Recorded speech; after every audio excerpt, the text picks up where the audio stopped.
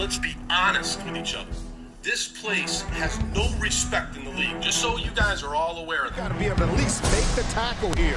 But you can see defenders run into one another. This organization is 30 games below 500. He's never had an easier touchdown in his life. Turn your TV on. Nobody talks about the Houston Texans because no one thinks we're going to win. 0 yards of total offense for the Texans. So this play that was deflected and intercepted into the end zone for the pick six. And the disrespect that they show our quarterbacks, I'm tired of that too. Hoyer is scanning underneath. He threw a pick in the red zone. Because both those kids can play. Hoyer having stripped or lost it again. They just need a chance, and one of them's going to get it. Whenever Ryan Mallett wakes up, he's going to be really mad that he got cut today. Hoyer with a massive mistake for the Texans there. Every player that's out there, all 90 players, are players that I want for the 2015 season. I got here a month ago. All right, enough is enough.